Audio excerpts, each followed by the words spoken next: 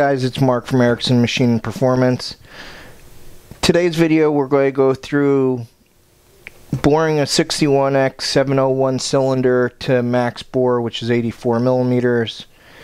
What to look out for, pluses, minuses, and any drawbacks there might be.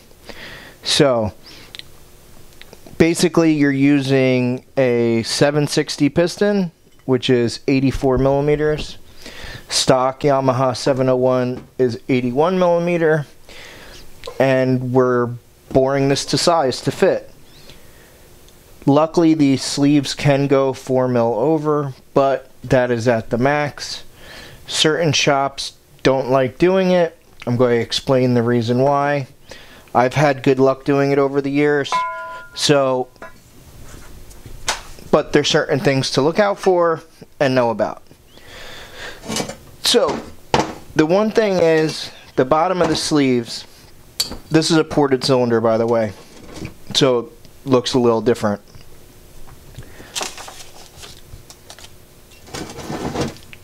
So these sleeves are stepped, so there's a slight step on the lowest portion that goes into the cases, and then the full thickness of the sleeve is in this area. The full thickness of the sleeve in this area is 88 millimeters. I don't know if you can see the sheet. Let's throw it over here. So you want really a minimum of 55 or 60 thousandths thickness of a sleeve for a sleeve to actually be able to support the piston correctly. That's the bare minimum. So you'd prefer more than that. On the very large engines, we go with sleeves, you know, when you're building a 1200cc 62T motor, you need the sleeve to be as thin as possible, because when you have a 95 millimeter piston, a good portion of the ports are actually covered up by the piston. So you go for a super small sleeve. The big thing is, you know, if you get an OEM cylinder, odds are the cylinder was bored fairly true. No big deal. You bore it, you check it, and you're good to go. When you're going to 84 millimeters, what you have to check is you have to go around and actually measure the sleeve in all the different areas. So this is 105, 105, 104, 96, 11. Yeah, alright, so to give you an idea, this cylinder was done not by me but by a reputable shop. The hole's 10 thousandths off. It's actually really good. A lot of times, depending on who did it and what boring machine they did it on, the holes can be all over the place. I've seen holes, you know, 30 thousandths off to one side. And that's where you have a problem when you max bore it. If it's not centered, you're going to have an issue. So before you go to tackle a job like this, one, check the cylinder, see if it is true, you know, within 5 thousandths.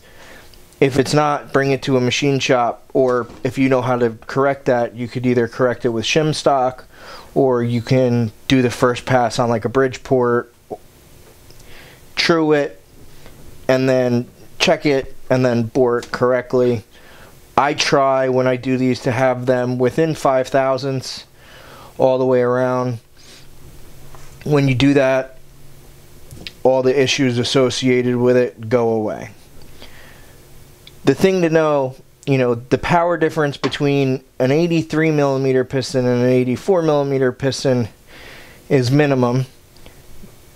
For some reason, no companies make 83 and a half, so you end up going from 83 to 84, which also no big deal. So if you go that route, you bore it to 84 millimeters and something happens, you're replacing the sleeves. So just know that before you go into it. It's an added cost. A lot of people go for it anyway, have great luck. Just know, you know, the sleeves are thinner. If you have like metal ingestion. I had a customer this year, it's the first time, been doing this for almost 20 years, that a small screw went through his motor. And the screw got snagged on the sleeve. It was a 61X that was bored to 84 millimeters, and it just obliterated the sleeve. It cracked the sleeve all the way across. Luckily, there was no other damage done. We replaced the sleeve. We were good to go. But it's maxed out. So I'm going to stop here. I'm going to show you in a second. I'm going to set it up on the boring machine, start boring it, and go from there. Alright, so cylinder's all mounted. We're going to bore it. This cylinder is at 82 millimeters, I believe. No, 81.5. So although this boring bar could take it all in one hit, we're going to machine it in two. So that way what ends up happening is when the sleeves start to get thin, when you go to cut, they can actually push out, and then while they're cutting, it's just pushing it, and then when it finishes cutting, it goes back in, so you end up with a big taper at the top. So it's a lot better to take two smaller cuts than one big cut when the sleeves start to get thin like this. So we're going to drop the boring bar down.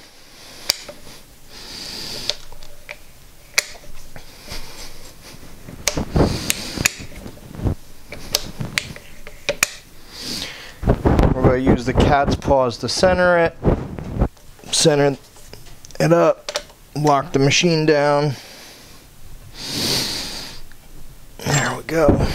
Back the paws off and raise the bar back up.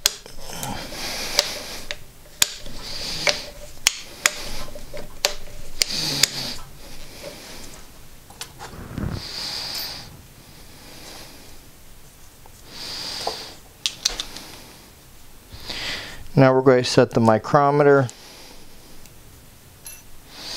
So every boring bar has their own setup procedure, I guess you could say. Quick Ways, which is this bar here, uses a micrometer that actually goes in the bar. By doing so, you're actually setting the cutter in the bar. These Van Normans, instead of doing that, you actually set a stationary tool that's got a pin in the back that you set and lock down, and that's what actually sets how deep it cuts. So both work really, really well.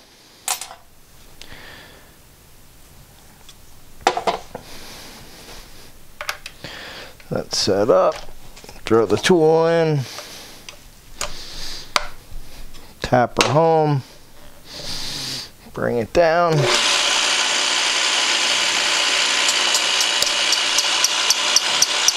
Fire up. Let her start cutting.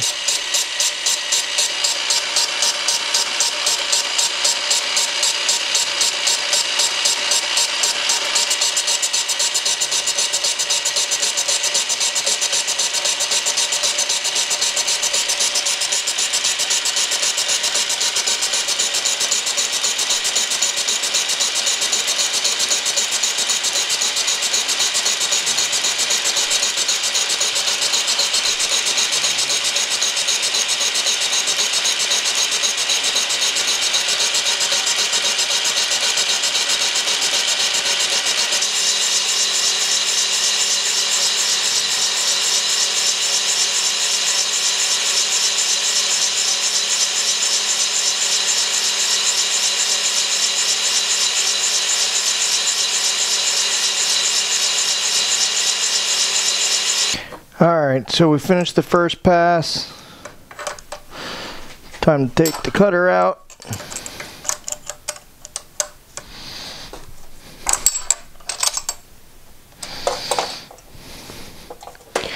Now what we're going to do is just set this up to the final size.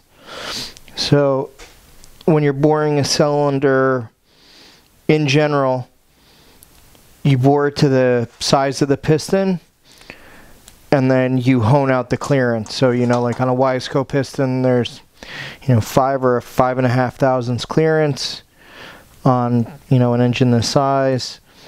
So you'll bore it to the exact size, and then when you go to hone it, you hone the other, you know, 5 thousandths out of it and end up with the perfect size you want.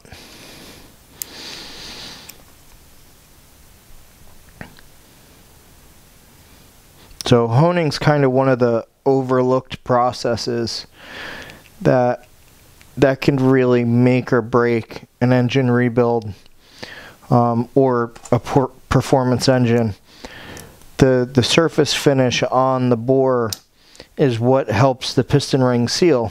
So the proper way to do it is with multiple stones and multiple grits to get a correct finish that the rings seal quickly, and have very little break-in time. It's a longer process, also chamfering the ports correctly, stuff like that. So knowing what you're doing does make a significant difference in performance. Let's get ready to bore the next hole. We're now at the final size. Drop her in.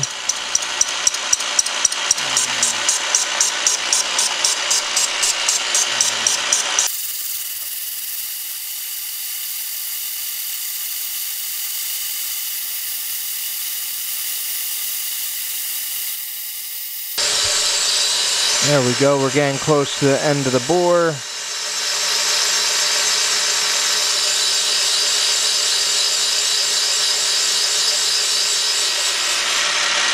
There we go.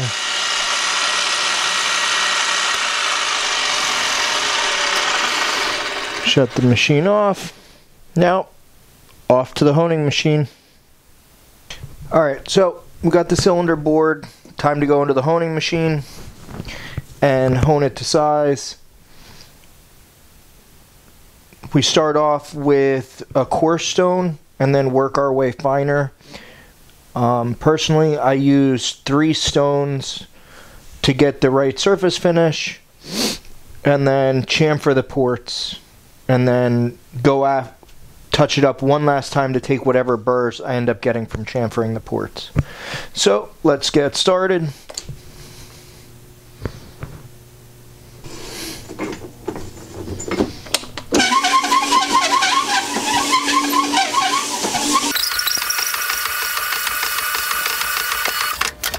Now all I do at first is roughly touch it, and that's basically telling us exactly where we're at and how much we have to remove. So right now we're at 2.5 thou over.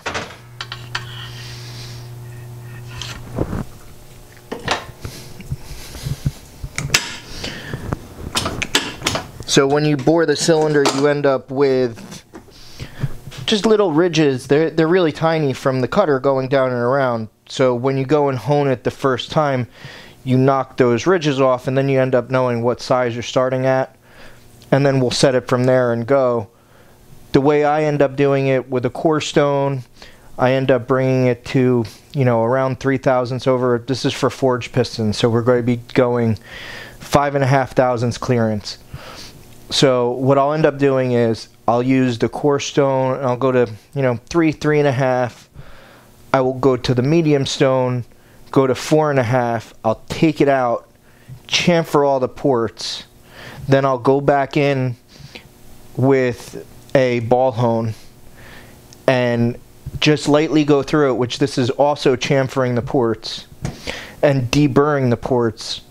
And then go in with the finishing stone and take the last thousandth off. The other thing you want to do in the last step is, after you finish honing, let it cool for a second, because you're creating friction by honing it. The cylinder will expand. So by letting it cool for a minute and then measuring it, you're getting an actual measurement. If you take it right out of the machine right after you hone it, a lot of times you'll find out, you know, half an hour later that the cylinder's smaller than you actually measured.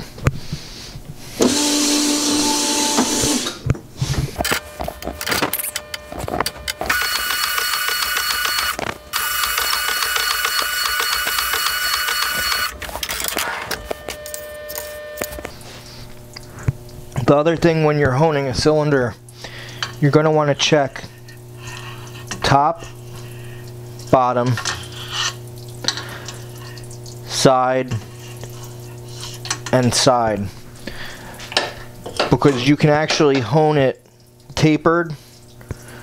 On longer cylinders, these are fairly short, you can actually make them into a barrel. So, you know, it's skinny on top, wide in the middle, and skinny at bottom, or the opposite, where it's fat on the top, skinny in the middle, fat on the bottom, which is probably the worst scenario you could have. So let's go back in. So now this hone that I have, it's a Winona Van Norman hone. This is still considered a manual hone because I actually have to stroke it up and down. You don't need a machine this big. There's a couple other things you can end up doing. Lisley sells a hone which is like this. These things you can pick up for around 200 bucks. Comes with the stones. They wear out quickly. They're not quite as good because they have a felt wiper on them, but it'll get the job done. And if you know you're doing it for just you and your buddies, it's more than good enough.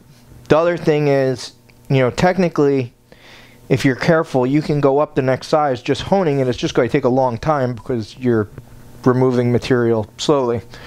The other thing you can do is, so this is considered a Sun and AN style hone.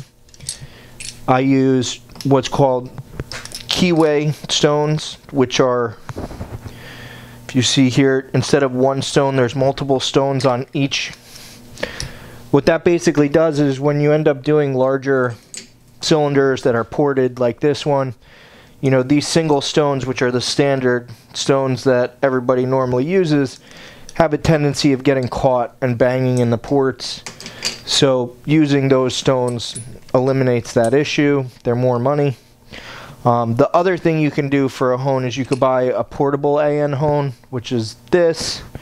I have this on a quick release mandrel. I used this for years and years and years on a standard bench. It was basically just a stand that looked like this, that I could rotate it with a circulating pump. Also works great. You can make them pretty cheaply. I've never really found one. Winona makes a small cylinder porting tank, hone tank that works well, but it's fairly expensive. All my fixtures I make myself. I machine them, weld them together, drill tap, so on and so forth. But I've been doing it for so long, I know exactly what I want, exactly how I want to do it. So, all right, let's finish this up.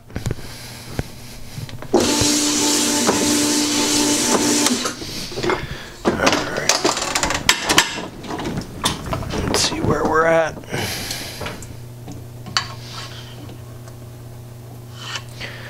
3 and 3. Let's go down.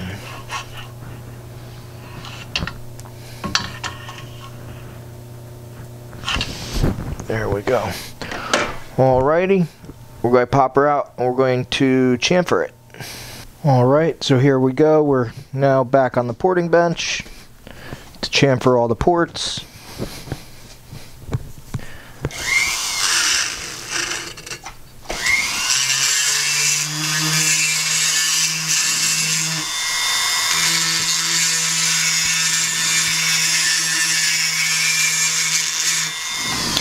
Now, when you're chamfering ports, you don't need to go crazy. You just want to break the edge and round it. I see people go all kinds of, you know, where they're almost well, not almost, they actually change the port timing of the motor with how deep they go in. So you're really just going in at a 45-degree angle. I use a cone diamond burr. I recommend using diamond tools or sanding rolls. Diamond tools I find a lot better because carbide burrs actually create a burr in what you're doing, which is the exact opposite of what you're trying to do.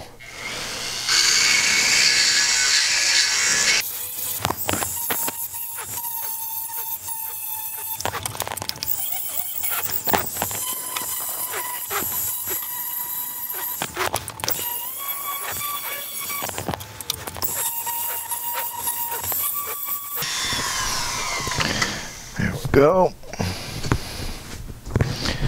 Grab one thing real quick.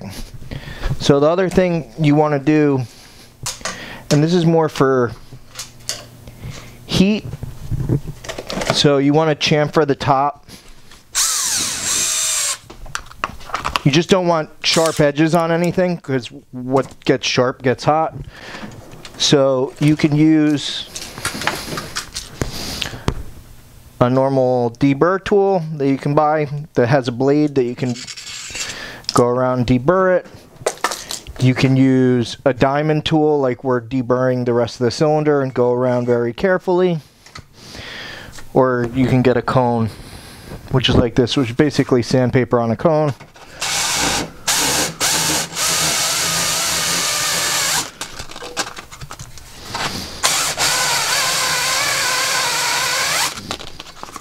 There we go.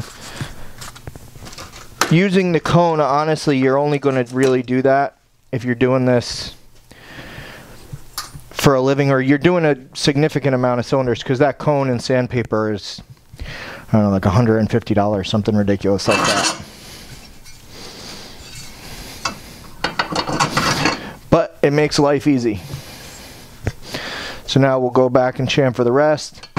So once again, also with that cone, we're going to chamfer here and back here. So that way when we set the pistons in, the rings open up quickly and easily. Don't snag on anything.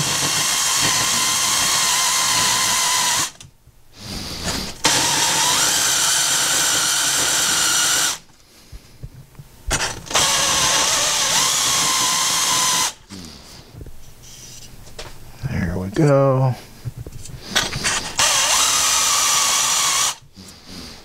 Perfect. If you're looking for one of these cones, they make them both. This is a 45, and then they also make, I think it's 60 degree. There we go. Which this one, you know, you more go like that. Awesome tools. Goodson sells them, which is just goodson.com. Cylinder Head Supply sells them. A couple companies like that. Good thing to have if you're doing a bunch of them. Then what we're going to do is we're going to chamfer around here and then the bottoms of all the ports, and then we will be good to put it back in and finish honing.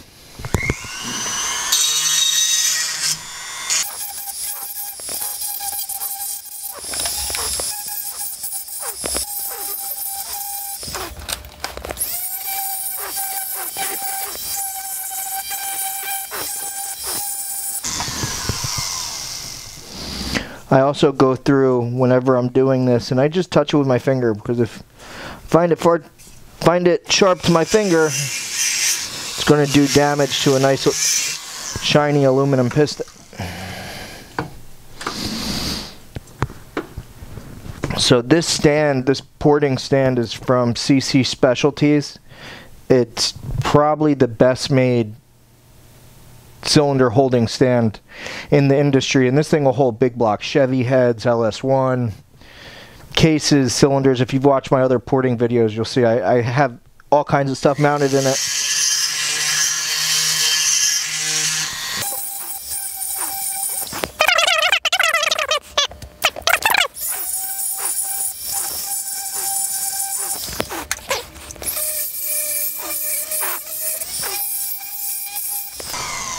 All right. Alrighty, now let's bring it back over to the hone tank and finish her up. Alright, let's put her back in the fixture.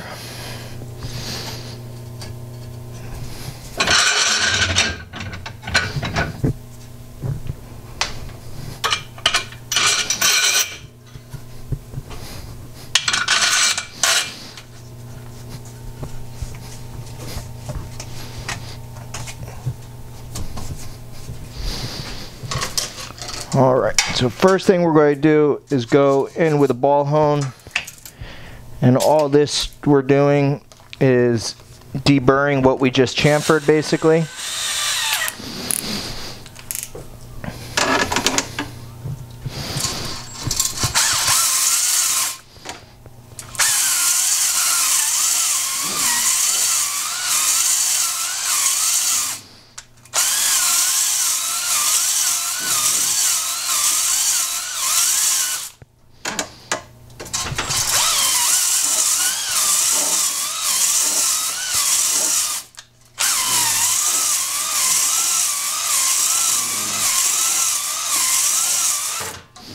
There we go. As I said, the only thing that was doing was whatever burr was caused from chamfering the ports. We're rounding that burr because these balls, let me zoom in a little bit on this. If you see, these are basically little sandpaper balls. So it's called a deglazing hone. That's what these actually are. So they're not really to change the size, it's just to give a nice surface finish again. The nice thing with two strokes is these balls will go into the ports and chamfer them. Some companies only use these for chamfering ports. I don't really trust that, but I know some guys get away with it. I like to go in with a grinder and do it. It's an added step, but I find you end up with the best finish. So we're at 4 thousandths on both holes. So now we're going to change the stones.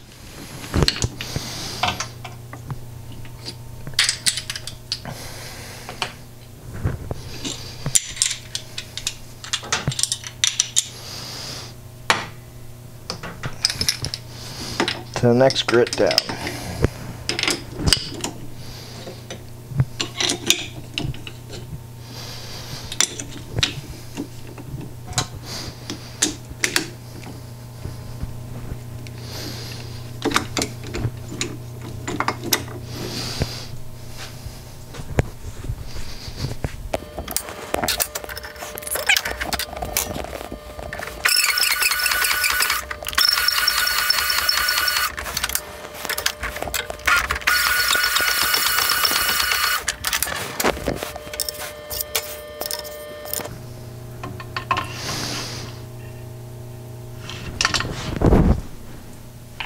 Five all the way around. So now we're going to take the last half of thou off with the last set of stones. Now the big thing, the main reason this style of honing works is you end up with different depth scratches for your hone pattern, and by doing that the rings end up sealing and seating much quicker. In general, you know, where it would normally take, you know, a certain amount of miles or hours on a two-stroke, you know, pretty much within the first handful of minutes these rings are seated and you're ready to rock and roll. We even have some competition engines that we basically, you know, fire them up and run them for 5 minutes and then go beat the snot out of them.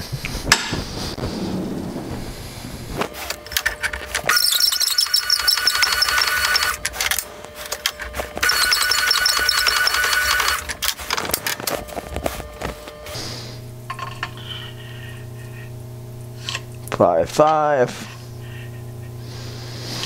5, 5. 5, 5, 5.5. All right, go ahead, pop her out, and I'll show some pictures when it's done. Here we go. She's all done now, all chamfered, ready to rock and roll. So that's how you bore a 61X cylinder to 84 millimeters. Awesome way to do it. Just know you're on your last bore, so if something happens or it wears out, you're going to end up either re-sleeving it and, you know, boring it back to 84, or, you know, that would be a good time to then step up to big bore sleeves. Either way is fine. Just know, you know, the sleeves end up getting thin. Make sure you know who's doing the work and they're a reputable person, because if it's bored off center, you're going to have all kinds of issues. The sleeves can crack and stuff like that. And other than that, that's it. You know, this is set up for Wasner forged pistons, some of the best pistons in the industry. If you guys have any questions, feel free to hit me up. Please like the video, subscribe to the channel, and thanks for watching.